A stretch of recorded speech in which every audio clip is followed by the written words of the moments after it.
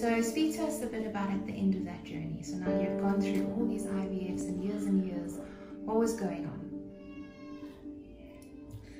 I think, you know, at the end of the day, it's the realization and acceptance that you just cannot have kids.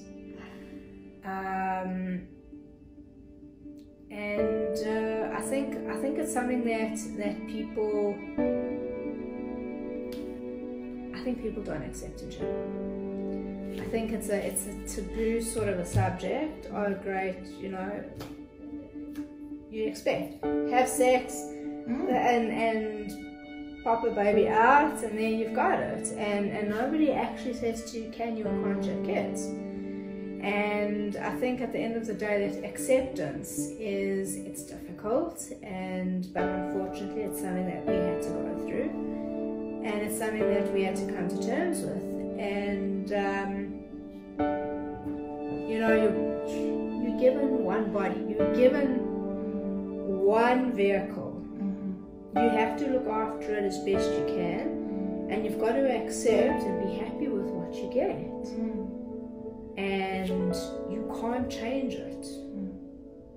I mean, if I could, I mean, we went through the whole thing and we were saying I need a new uterus, but you can't have you can't get you know, you can't do a change of uterus. Even if you have to do that, you'd have to go through major surgery first in order to get there. You really don't want that. Still no guarantee. There's still no guarantee at all.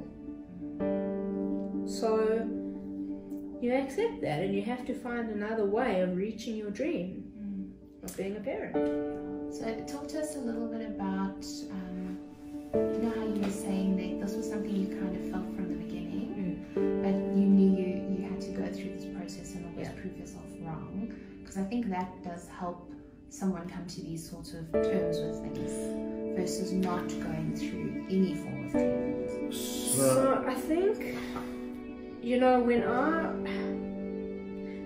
I made up my mind that the house was too quiet. I needed, you know, it was time for us to actually have kids and have laughing and screaming and a loud house and toys strewn all over the place.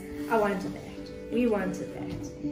And I said to Jared, listen, I've had enough. We're doing this. And in the back of my mind, something told me it's not going to work. And I so wanted to prove myself wrong, and I was prepared to put myself through all of that, through all the 4.5 years of trauma,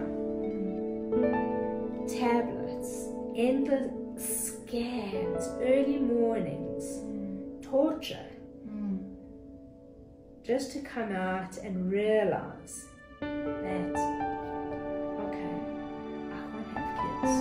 There's nothing I can do about it, and that's okay. But what I can do is I can still have a child. I just need to get there in a different way.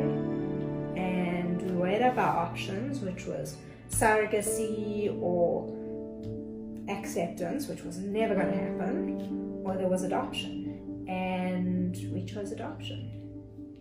Adoption was for us.